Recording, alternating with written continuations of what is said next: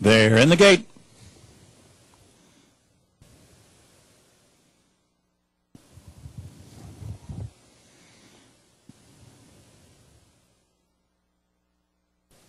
And they're off. Power World breaks on top, and there goes Right to Vote, who comes on through and was looking for that early lead. Then toward the outside, it's Invocation, down toward the fence, takes the gold, and Union Rags has come out running along in sixth. And Alpha at the back of the pack with no spin. Power World sharing the lead here with Right to Vote. Takes the gold, sitting chilly, while third, beyond a 22-3 opening quarter mile. Union Rags is in and among horses. Now on the outside, Invocation. Union Rags now shuffled back into fifth place.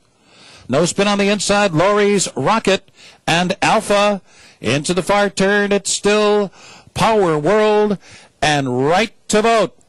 And they cross over into the final half mile after a 45-4 half, and Right to Vote has taken a narrow lead. Power World second on the inside. And then it takes the gold, who's down on the inside, running along in third.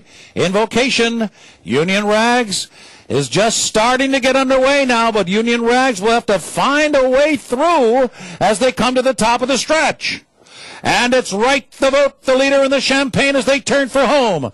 On the outside, takes the gold. Union Rags looks for a way through down inside. Now he looks for the way through outside into the final furlong. Alpha kicking in. And now there's running room for Union Rags. And Union Rags is full of run.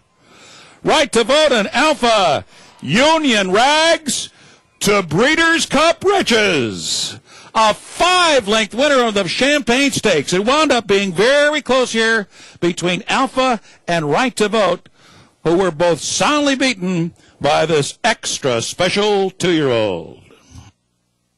It was a quarter-mile run that totally took your breath away with this unbeaten son of Dixie Union. I mean, just how impressive was Union Rags, making multiple moves in the stretch to get the money by a wide margin. While the time was very similar to that of my Miss Aurelia, the trips could not have been more different. And frankly, Javier Castellana, who does so much right, I think he'll say after this race, he didn't do a lot right, but boy, did Union Rags do a lot right. I mean, to see a 2-year-old in his third start, he had trouble on the backstretch, he lost position, he had trouble in the stretch, he tried to go inside, got shut off, went outside, and buried the field. This is a serious racehorse. And good horses can make jockeys look good for sure here. This is one that, be fair, you know, not much went right for Union Rags, but he was able to overcome that trip no matter where Javier put him. This is the kind of performance that gets people excited about 2-year-olds and starts making them dream about the impossible in the future. And Union Rags should be a substantial favorite going to the Breeders' Cup Juvenile right now. But this is a race to savor, and this is one terrific racehorse. Unofficial right now here at Belmont Park. Alpha just getting up to nip